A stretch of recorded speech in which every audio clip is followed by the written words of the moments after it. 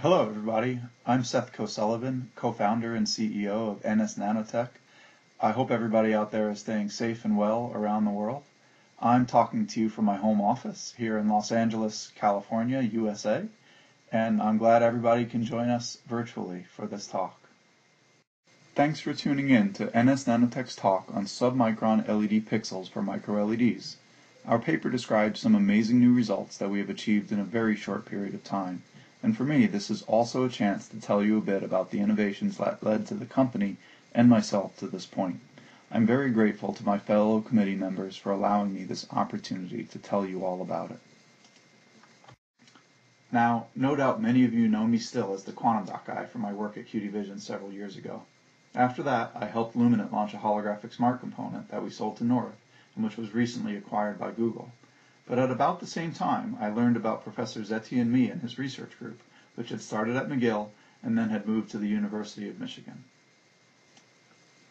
Professor Mee had created, over the course of a decade, a series of inventions in which I saw the potential to completely redefine what an LED is. Most approaches start with LEDs and then make them mini and eventually micro, all the while fighting the challenges of materials physics. But Professor Mee was making true nano-LEDs from the bottoms up, something that really appealed to me with my QD background. These innovations, like many others, had the potential to disrupt our industry, and so today I'm excited to share with you not just how these innovations stack together, but also results showing you some of the world's firsts and world's records, which really demonstrate conclusively just how big a breakthrough this is. To do that, I'll start with describing to you the material science innovations that the Mee Group has made over a decade plus, and how that gives potential to solve some major problems in the LED and display industries. Then I'll show you some results to convince you that this is indeed real. And finally, I'll share a few slides on the company and how you in the audience can contribute to bringing this innovation to have a real market impact. As many of you know, this is my true measure of success, and I know as well as anyone in this industry, true impact won't come from one person or one company, but rather this whole industry collaborating to put amazing products into people's living rooms. NS Nanotech's technology platform can solve the green gap, enable mini-LED displays, micro-LED main displays, and microdisplays, and beyond that too, extending to UVC LEDs, far UVC LEDs, and even carbon capture and water splitting using similar structures. Like other major breakthroughs in material science, the technology doesn't come from a single invention. Rather, it is built on a series of foundational pillars, followed by a series of innovations that we're combining together. The three foundational pillars are 50 years of knowledge in MBE, molecular beam epitaxy, nitride semiconductors, where recent Nobel Prizes have been granted, and nanostructures themselves, where myself and many others have explored all the amazing properties that can result if we make things smaller and from the bottoms up. Professor Mee's group has innovated upon that foundation. Among other things, they have invented catalyst-free nanocolumn growth, disk-in nanocolumn architecture, true photonic bandgap LEDs and lasers, and finally, monolithic RGB integration in a single process step. Let me tell you about each of these innovations in turn. Having nanocolumns in our LED might have some benefits, but growing the materials colloidally, as I used to do, leads to all sorts of problems when trying to do electroluminescence. Growing them anchored to a surface makes EL much easier, but most techniques use a metal catalyst for each column that leads to purity problems, and again makes EL quite challenging. A decade ago, the Mee Group pioneered a method of growing high-purity nitride semiconductor material, referenced here below, from almost any surface, and with full doping control that allowed for facile creation of LEDs. This technique allowed for gallium nitride, but also P&N doping as the column grew, and of course alloying with either indium for visible or aluminum for UV emission. And he could do this because of the nano aspect, without thick buffer layers that add time in the chamber and hence cost to the production of planar LED materials. Finally, you can see that this technique enables selective area growth, or selective area epitaxy, to really take off and thrive. The positional placement, accuracy, but also flexibility, packing density, etc., is truly phenomenal, and you'll see how that in turn will enable one of the other major innovations I'm highlighting here.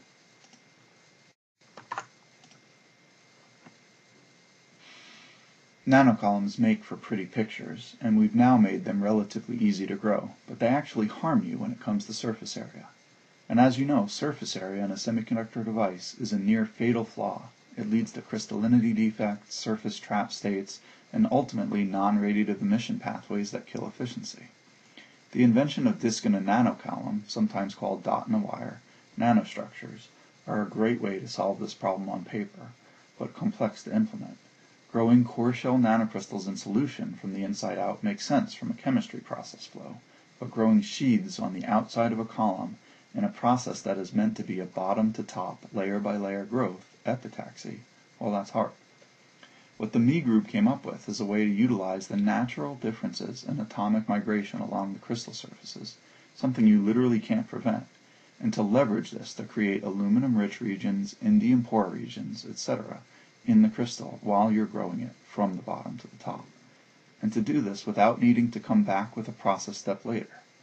What you end up with is that at the same time that you're growing these atomically precise quantum wells, the higher bandgap material is flowing to the outside of each column, protecting the quantum wells from the surface states, or forming a nanocrystal shell, if you will. The result is material IQEs that are simply unheard of, most especially in the green and red regions of the spectrum. It is the MBE that lets you lock in these high indium content quantum wells away from thermal equilibrium, and the disk in a column approach that lets them emit at high efficiency, unlike conventional nanowire approaches or planar approaches. And of course, the index of our material is not that of gallium nitride, but is lowered somewhat by the effective index approximation to make outcoupling easier in these materials than in planar bulk materials. So now we've got these very efficient nanocolumns of indium gallium nitride emissive material that I can place almost arbitrarily, and you wonder how we can make them even better. That is where a photonic crystal can come in. All conventional LEDs emit from their semiconductor bandgap, which is basically determined by the amount of indium in the indium gallium nitride quantum wells, but also has a strong dependence on temperature. But emission from the semiconductor bandgap leads to instability problems when this indium ratio isn't perfectly controlled, or when the device heats up. Hence, we bin every LED ever made for color, which is essentially binning them for indium content. And then we have to worry about color shifts with temperature, especially when we're making a display, most especially when we're making a display that might want to operate at more than one current level, say a mini LED backlight or a micro-LED display. So, we leverage the fact that our columns are smaller than the wavelength of light, and that we can place them with 2D lithography sub-nanometer accuracy. We design the columns into a periodic lattice, a photonic crystal, with a pitch of roughly a fraction of the wavelength of light that you're trying to produce. And now we also have a photonic bandgap that overlays the semiconductor bandgap. So when we run current through our nanocolumn, we create electron hole pairs across the semiconductor bandgap that are ready for spontaneous emission. But if they're resident with the photonic cavity we've created, they emit far faster, beating out the non-radiative pathways, but also all in exactly the same frequency, regardless of the actual semiconductor bandgap, so long as there is some overlap between the two. Oh, and by the way, the photons leaping out of this cavity all leap out in exactly the same way, and so we end up with very directional light too, out of the vertical surface without any wave guiding, or light being trapped due to the high index of gallium nitride. This is great for all LEDs, but an outsized benefit if you're trying to make a sign or a display, where we can't use reflective cups around each LED to get the high efficiencies that are reported for typical LED packages. So now you've got a saturated color, directional emitter that you don't need to bin. Finally, we have to deal with how to integrate this material onto a substrate, and what constraints we've put on the wafer material. Again, we've already eliminated the thick buffer, since the nanocolumns grow without defect on almost anything, so in many ways we don't care about the substrate. Sapphire is convenient, but silicon is even easier, and we can even talk about growing this onto a metal surface or foil. So that's nice for cost, and perhaps for 12-inch silicon integration. But we can also place these nanocolumns arbitrarily in X, Y, and control their shape and size. So why are they all the same color? First, the team showed that in 3 successive growths they could put down red, then green, then blue nanocolumns in distinct steps by varying the indium flux. But then they realized that by further understanding the migration of atoms as they deposit, they could actually use diameter to control color. wide columns incorporate less indium into their disks. They have a smaller bandgap energy than do narrow columns. Interesting. So now we've shown that we can make RGB subpixels on the same substrate at the same time in a single growth step, just by setting up the diameters just right in the catalyst-free growth step. They've used this to make white pixels, up to 4 colors on a single step, and even to turn on single-wire devices that are different colors and adjacent to each other within a single square micron of area. Amazing. By now you've realized that I'm not talking about nanowire LEDs. I'm talking about catalyst-free, disk-in-a-column, monolithically integrated photonic bandgap LEDs. We tried doing what we always do and use the acronym. It's CFDIC MIPBG LEDs. But it didn't work. So we've decided to just call them nano-LEDs. And what can we do with this new class of product we're calling nano-LEDs?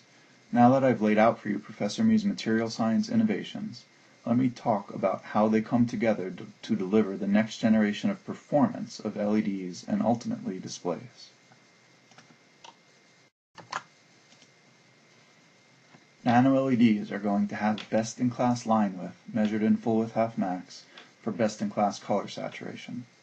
We are talking about laser-quality light without the coherence and speckle problem. We're talking about Rec 2020, period, without the percentage modifier to worry about. Nano-LEDs are going to have best-in-class color stability. The color doesn't change with temperature. It doesn't change with current. It doesn't change with doping levels. It doesn't need to be binned. Nano-LEDs are stable, same materials, same current densities, easier heat extraction, unpackaged LEDs that survive for years and still operate identically. Data will prove it, but this is not an OLED, a QD, or God forbid an electroluminescent QLED, let me assure you. Nano-LEDs are going to have best-in-class size. We can and have made 200 nanometer devices that have the same performance as millimeter devices. For the photonic bandgap, we need a few repeat units, so let's say a micron and up. So now you get to choose the LED size for brightness and cost, not for efficiency reasons. And of course, nano-LEDs are going to have best-in-class efficiency at any size. This is a work in progress, but we're making rapid progress to date because these innovations make it our right. We are just applying decades of good LED engineering to these innovations and seeing the sort of doublings you can expect. So, nano-LEDs have obvious applicability in the emerging micro-LEDs that we're also excited about. Use our material to make a microdisplay if you've got the backplane tech. Use our material to make a main display if you've got the mass transfer tech. We're focused on making wafers of material for any use, not on the backplanes they will eventually sit on. But along the way, we see lower-hanging fruit where we can sell into existing markets. We're going to eliminate the green gap, and near term will double green LED efficiency. So let's sell green LEDs into signage and architectural lighting applications. Then we'll have RGB LEDs on a single trip, which will be the solution of choice for the mini LED backlights driving LCD innovation today. We all know the advantages of RGB direct emitters over down conversion, but handling triple the chips with different behaviors due to temperature and with low green efficiency makes this a non-starter today. With an RGB chip made out of InGaN, it will win over phosphor or QD every time. And then finally, micro-LEDs is where we end up, once all the other challenges in manufacturing, etc., get solved by this community of brilliant engineers. So, some data to back up all these ambitious statements. Efficiency I would describe as in the game now, just a few months into our company's operation. Here I show you a green device with an EQE approaching 6%. It's not 60%, but for a device design that doesn't care if it's 200 microns or 2 microns, this is right in the game, and we're still growing our efficiency exponentially. We see a clear pathway to 50% EQE, 40% wall plug efficiency, doubling what planar devices can achieve today after decades of careful engineering. Some data on emission spectrum and mind the scale. The power of this photonic bandgap applied at the level of the individual nanocolumn emitters, not just a thin film coating on top of a planar LED. The power of this photonic bandgap is that we are making material with a PL full width half maximum of a couple of nanometers. and it broadens out in EL to a whopping 4 nanometer full-width half-max. Now, the last time I bought a green laser diode and measured it, the full-width half-max was 4 nanometers. There's a little bit more background emission from that spontaneous emission that it's competing with. But again, this is early days, lots of room for improvement, but we don't want it to get any narrower. And again, when I scan 300 Kelvin in temperature on this emission, the peak shifts about 0.4 nanometers, where for a QD or just about any other semiconductor, it would shift from green to orange. Happy to have someone in the audience point out otherwise, but to me, this is the world record for most saturated LED emission. And finally, directionality. We didn't design this for a particularly narrow cone, and our modeling shows that we can control this to be narrower or wider, since some applications don't really want directionality. But again, I think this is probably a world's best for a narrow cone angle LED. The full-width half-max is about 10 degrees. So not only is this laser quality in spectrum, but in its divergence too. In fact, a symmetrical 10-degree cone is better than most laser diodes you can find out there. So I think you'll see that by leveraging this amazing positional control and the photonic bandgap effect, we really are making a new class of LEDs, quite different from what we're all used to. It's a technology that truly has the potential to disrupt the $20 billion LED market. By now, hopefully I've convinced you that our breakthroughs in material science will lead to performance breakthroughs that will enable real change in our industry. And hopefully I've got you asking yourself, what does this mean to me? Or how can I make sure my company benefits? Or maybe even, how can I help? So first on that list is just getting to know us. We're a very small company, very early stage, and so there are lots of things we can't do ourselves and lots of ways we will benefit from the display community. We see our mission bringing this material technology to the device makers for incorporation into LED products and display products. If you want to buy material and wafers, please reach out. Second, get to know our team. You know many of us already, and I personally know many of you, but make a point of getting to know Professor Zetian-Mi, the brilliant scientist behind all of this. He's already been invited to SID Korea, IMID, and SID Japan, IDW, so please reach out. Our advisory board is comprised of Dr. Jai Bardwaj, the former CTO of LUMLEDs here in the US, of Dr. Jun Suk, the former CTO of Samsung Display in Korea, and Dr. Janglin Chen, who many of you know from Kodak, ITRI, and now AUO. My co-founder is Rick Bolander, is the experienced VC of the group. Joe Lin is on legal and IP, and Suryaganti is another experienced entrepreneur in display land. We are a small but growing team, so get to know us and keep pushing talented engineers my way that you think would be a good fit as we grow our team. But mostly, we're looking for interested downstream partners that see the impact that this could have on making their products better. We're looking for LED customers who might want to buy LED wafer material and who can help us set the specs for our first product release. MicroLED players that are looking for better green, red, and RGB material to work with, who can help us understand how to develop a material compatible with their manufacturing processes. Signage and lighting customers who can pull product through into their application spaces. Engineers looking for a great place to work. And of course, investors. We are a development stage company and are planning to raise more capital in 2021. So anyone interested in being part of this mission should of course reach out. So to wrap up, I want to thank you if you actually made it to the end of this virtual talk. Hopefully I've taught you a little bit about nano-LEDs, convinced you that they will have a major impact on displays, and shown you that our already record-setting performance will continue to improve until it is the new standard for the LED and display industries. Thank you so much for spending your time with me today. I hope to connect with many of you in person as we continue our development work. Please feel free to visit our virtual Display Week booth in the iZone, and if you have any other questions, please email me or give me a call anytime. Thank you so much.